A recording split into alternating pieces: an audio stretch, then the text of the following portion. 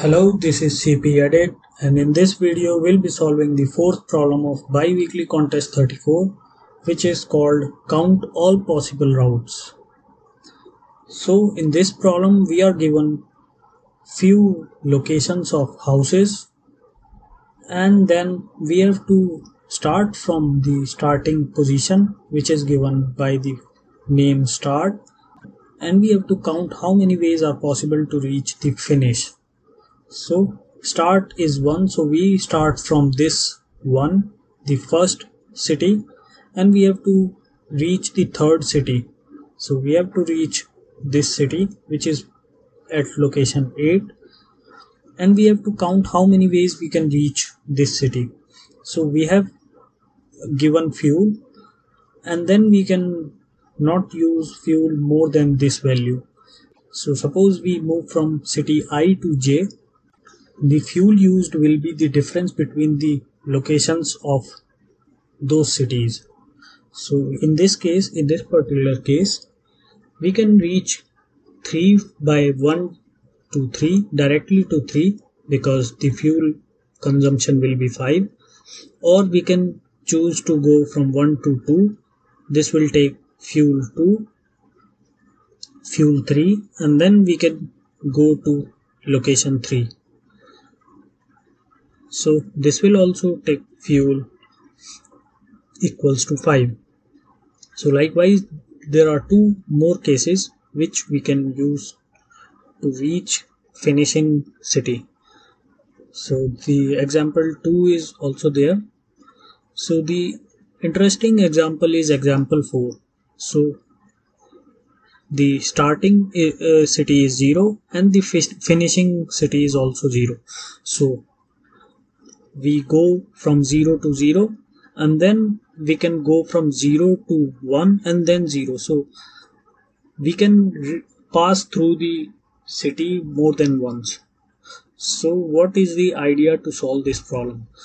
So we can reach from each city to each city. So I've drawn this example. So we can reach from each city to each every other city, and then we have to count how many times we pass the finished city. So this is the finished city. We have to count how many times we have passed this finished city. So the idea is to keep driving until you have fuel and count how many times you pass the finished city.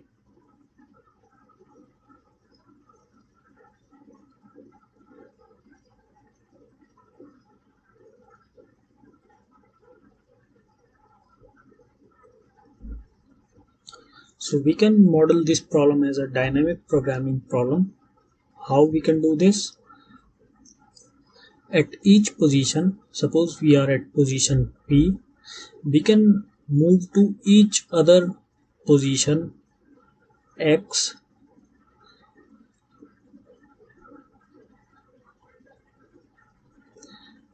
we can reach to each other position unless we have the remaining fuel. So if we have fuel, we can make these transactions, these transformations from one state to another. So in this case, the state will be having only two variables. First one will be the current city, the index of city at which we are present, and the second state will be the remaining fuel which we have. So if we make this transaction, we'll be moving to I, and the remaining fuel will be calculated accordingly, fuel minus taken. So we keep moving these states, and one caveat in this problem is that when we reach the final state, we don't stop and return the answer. We just move from that state to another states. So let's see how I coded this problem. So So let's start from here. So suppose we are at index and we have remaining fuel given by fuel. So we try to move to each other city if that city is not the current city and we have the required remaining fuel. So if we have enough fuel, we can make this transaction. So we are doing all those transactions and adding in the answer. So answer for this state, this particular state will be the answer and we'll be returning that. So this is the caveat here. We don't return from this statement because we can pass this finish state multiple times. We don't need to stop here. So we are not returning from here. And if the state has been calculated before, we just return that answer. So we have initialized the dp array by -1 and then we call the recursive function. So that's all for this solution. Hope you liked this video. See you in the next one. Please like, share and subscribe our channel. Thank you.